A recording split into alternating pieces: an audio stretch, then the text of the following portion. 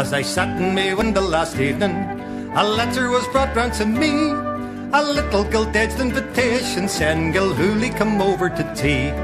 Each Christmas the Fogartys sent it, so I went just for our friendship's sake. And the first thing they gave me to tackle was a slice of Miss Fogarty's cake. And there were plums and prunes and cherries, there were citrons and raisins and cinnamon too. There were nuts and cloves and berries, and a crust that was nailed on with glue. There were caraway seeds in abundance, sure 'twould work up a fine stomach ache. It would kill a man twice after eating a slice of Miss Fogarty's Christmas cake.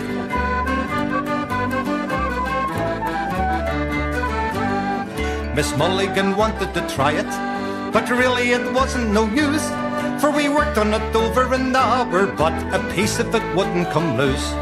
Till Kelly came in with the hatchet, and Murphy came in with the saw, but Miss Fogarty's cake had the power for to paralyze any man's jaw. And there were plums and prunes and cherries, there were citrons and raisins and cinnamon too. There were nuts and cloves and berries, and a crust that was nailed on with glue. There were caraway seeds in abundance, sure 'twould work up a fine stomach ache. It would kill a man twice after eating a slice of Miss Fogarty's Christmas cake.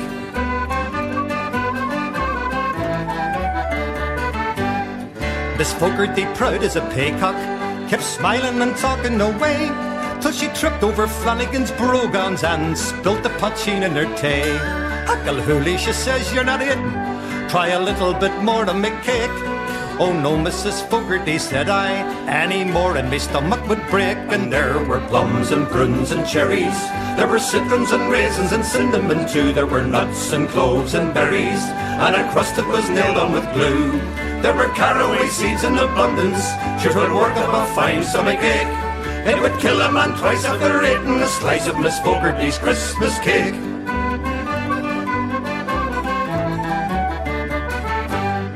Maloney was hit with a colic, O'Donnell a pain in his head.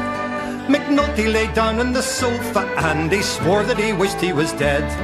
Miss Bailey went into hysterics, and there she did wriggle and shake, and all of us swore we were poisoned from eating Miss Fogarty's cake. And there were plums and prunes and cherries, there were citrons and raisins and cinnamon too. There were nuts and cloves and berries, and a crust that was nailed on with glue. There were caraway seeds in abundance, sure 'twould work up a fine stomach ache. It would kill a man twice after eating a slice of Miss Fogarty's Christmas cake. Yes, it Would kill a man twice after eating a slice of Miss Fogarty's Christmas cake.